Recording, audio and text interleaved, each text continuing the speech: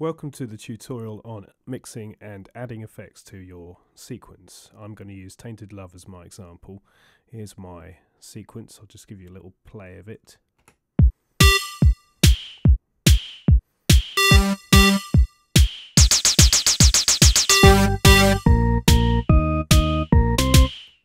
As you can hear, it sounds good but not quite nice enough yet, so we're going to add some effects to it to make it sound a bit better, maybe some reverb and tweak a couple of the levels and things like that. The first thing I'm going to do is press F3. Now F3 brings up the mixer. There we go, there's the mixer. You can also press F2 if you want to use the transport bar. See, F2, F2, F2, F2. Fantastic. The mixer, let's have a look at it.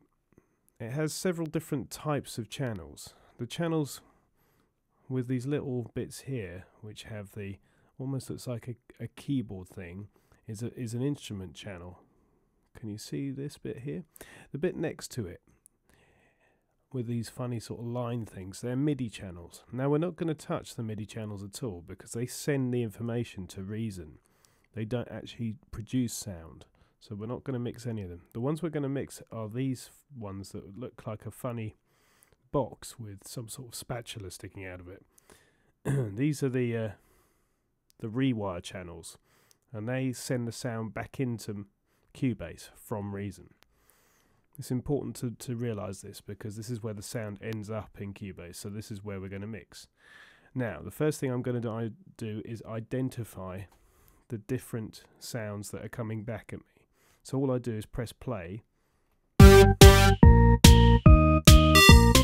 Then while I'm pressing play, I'm going to solo each channel to find out what they are by pressing S.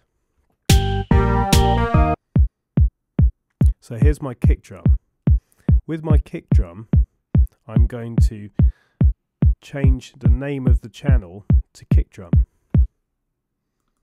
I do that by double clicking on the channel name and then writing kick drum. That way I know that the ReWire sound coming back at me is the kick drum. I'm going to do this with every single piece of ReWire that comes back in. So if you have a look, I've got two snares here, so I'm going to name them snare 1 and snare 2.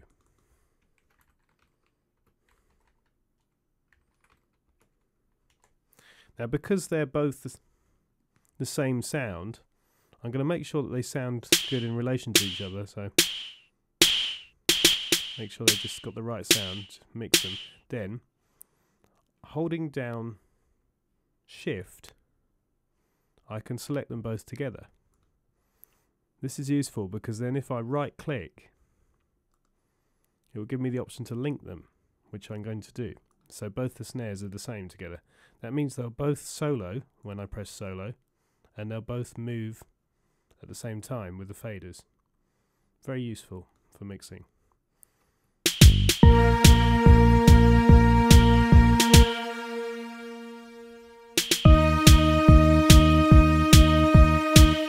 Okay, I'm still looking for sounds.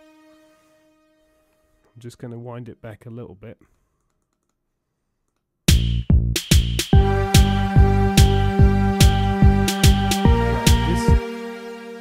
These two here seem to be the same sound as well. Let's have a listen. That's the bass.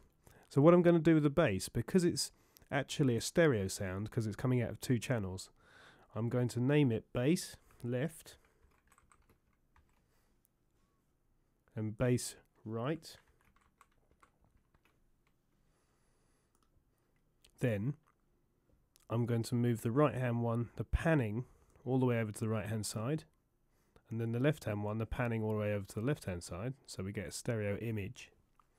Then, holding down Shift, I select them both together, right click and link them. I'm going to continue to do this on the rest of the mixer.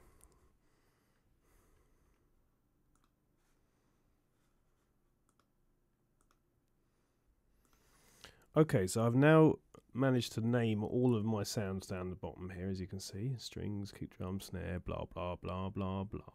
There we go. The only one I haven't done yet is the vocals, so I'm just going to do the vocals quickly. Just finding it.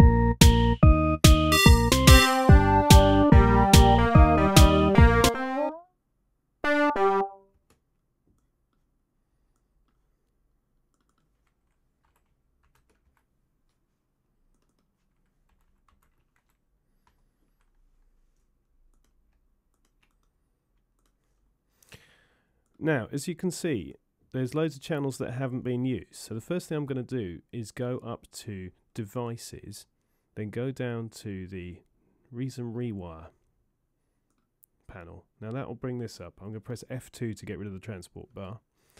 And what I'm going to do is anyone that doesn't have a name on the right hand side, I'm going to turn off. So watch. Channel 8's going off. Channel 9's going off. Oops.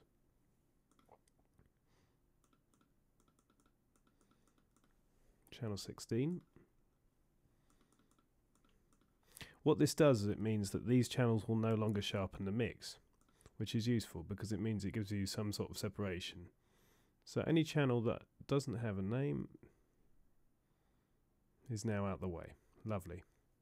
Now when I look at the mixer, each of the sounds are next to each other. There's quite a few sounds there.